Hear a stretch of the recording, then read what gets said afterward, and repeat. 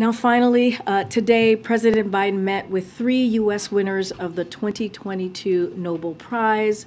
Dr. Caroline Bertozzi, who won the Nobel Prize in Chemistry, Dr. John Clauser, who won the Nobel Prize in Physics, and Dr. Douglas Diamond, who won the Nobel Prize in Economic Sciences. The president is restarting an important tradition that just like he does for winning sports teams, as you have seen him do in the past 20 months or so, the president meets with U.S. winners of the Nobel Prize.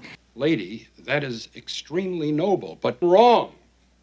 Their achievements show how taking on the biggest questions can establish new fields of inquiry, promote technology innovation, and expand the boundaries of what is possible. Their work is a reminder of why President often says that America can be defined by one word, and you all know that word that he uses is true international effort to pressure possibilities.